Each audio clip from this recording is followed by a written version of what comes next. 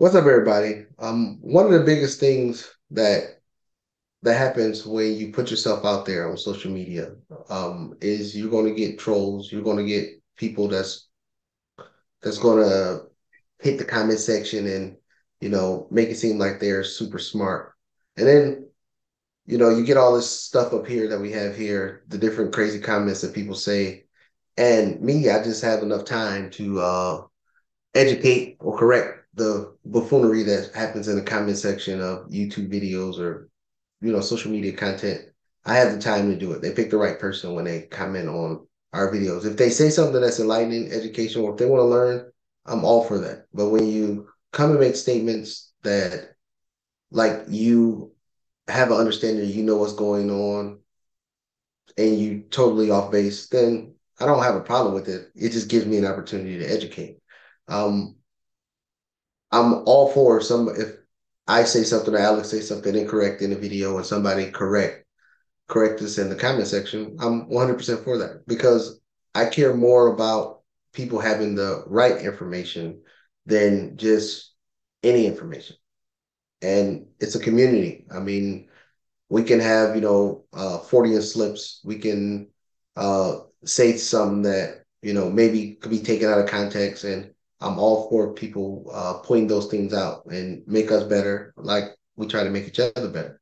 And that's what we're doing. But one thing I'm not going for is things like this gentleman's comment here. I can't even pronounce his name, but he picked the right day to say the crazy things, and it was a good day for me to reply. But so today we're gonna talk about this one thing that he said where, and I don't blame his ignorance on it, because it's something that I hear all the time. Is when people think about investing in real estate or investing, period, they think that it's about when do you get your money back or how fast do you get your money back. That's an aspect of it, but they don't understand. So, like in real estate, this is where I hear it most in real estate. And Alex, let me know if you heard this too. If you be like, oh, well, the house, we'll just use small numbers. The house I'm buying costs 100,000. So how long will it take you to get your $100,000 back? Yeah. Well, the purpose of investing is my $100,000 is already the house. So I already have it with me right now. The purpose of buying rental properties or real estate investing is to generate money off of that on top of having the value of the house there.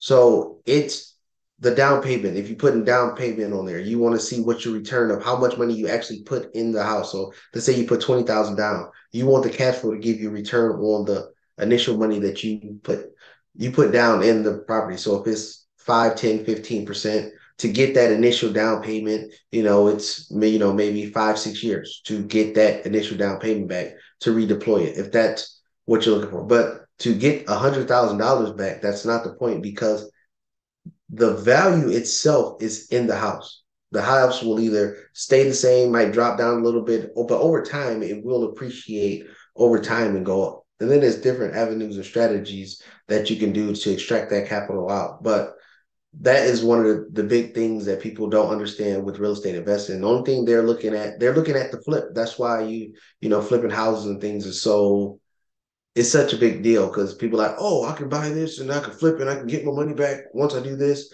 And that's the only thing people understand. And they don't understand how cash flow works and don't know the difference between cash flow and 100% return. Like you see in his comment here, he believes cash flow is the amount of time it take you to get 100% of your money back.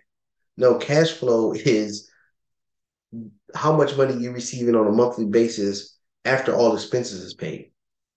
But Alex, I'll let you go from there and go with your Yeah. experiences. This was an interesting one to see. And I meant to reply to this comment too, but I'm glad you replied to it because it was, for one, it was entertaining to see it go back and forth. But you had more input that you could have put than I could have. But the back and forth commentary was just it was crazy. It was everything that we talk about in our videos, and you could tell that he doesn't watch our videos because of how his comments were and how he was responding. especially like how he brought up, oh, I talked to my real estate attorney. One thing we always talk about on here is we don't care about titles. We don't care if you're a CEO of a real estate company. Like what are your assets and what do you do in real estate, you personally? And especially like you said, I especially don't care about how long it takes to get my money back. I'm one where, yeah, I invest as well in the property. And like you said, the property is there. That's the money that you put in, there it's now converted from cash to equity in an asset. And then, well, all I want from that asset is the cash flow it's going to produce for me on a monthly basis. And then the appreciation is nice to see grow over time too, because the appreciation is something that accelerates at a pace that you wouldn't see in a savings account or something like that.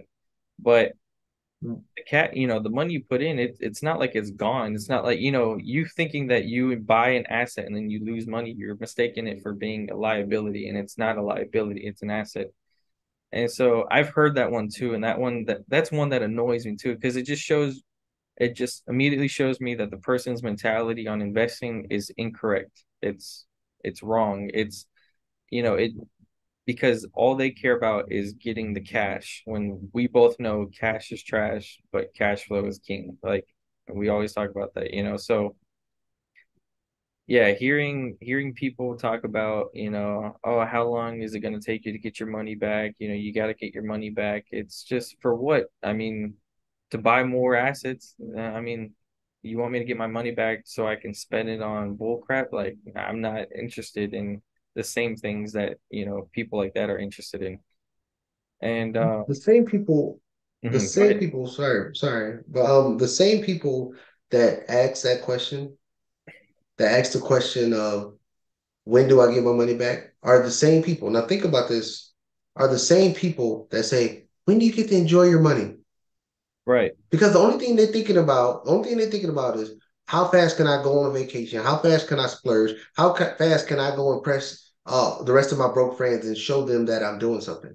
That's the real question they're asking. How fast is it that I can floss on somebody and be like, oh yeah, look at me? That's the only thing they care about. They don't care about the process. They don't care about what goes in it. Just like this gentleman here, he was talking crazy, saying that uh, when he said he talked to his real estate attorney and he said sellers are not buying down rates, sellers are not Yeah. giving credits. And then I just explained to him a couple deals that we did, and then he got upset. Then he comes back with another number and said, "Oh yeah, the real estate attorney in 2022, only 20% of the or 23% or whatever number he said, 23% of the homes that sold uh it was something crazy that sold below list price or whatever, or got sellers concessions. And then so I looked it up. Of course, I'm always on question information. It was 6 million homes sold. So 20% of that is 1.2 million. So yeah, it's possible to every house that you buy is below ask price. It's possible that you can get concessions, especially in this high interest rate environment, to get concessions to buy down rates or to pay closing costs. It's very likely to happen. I mean, Alex, you just did a deal. You did a deal in 2022 because we're in 2023. You did a deal in 2022 where you got seller's concession. Exactly. You Yeah. you did a deal. You did a deal in 2023 where you got below asking price. Yeah. I got below asking on both of them. Yeah. And the first one was below Yeah, asking plus seller concessions. Yeah, exactly. right. So and that's the thing, and that's how, and then I knew that the guy didn't invest because he said, "Oh, when you buy investment properties, you got to put between 12 and 15%." It ain't been 12 or 15% unless you're doing an FHA, owner house hack that you putting less than 20% down on the investment property. Yeah. So that's why I asked him, well, when was the last time you invested? And then I went on a terror after that. I started pulling up Investopedia definitions and all that to educate him. But he thought that uh, he could just say anything and it was going to go unchecked. And that is a big thing. And people can say, oh, Well, don't engage with those people. Yeah, I could have avoided it, but the thing is, with us trying to grow our channel, what if it was other people that was watching the channel and saw the same thing and didn't see a reply, some reply to it, like, oh, he must have got him. They didn't have a reply. So I reply, and I always put at the end of my replies, thanks for giving me this opportunity to educate you. Yeah, So to let people know that, hey, we really know what we're talking about. This is not just a game that we just playing on the weekend just to say, oh, we're YouTubers. right. This is what we actually do on a day-to-day basis. So I know haters gonna hate, people gonna chirp and talk all the time, but they got the right one with me because I got all day. With all that being said, All right. guys, like the video, hit the like button, leave a comment down below, as this video is about comments. Share, subscribe, and we'll see you guys in the next video.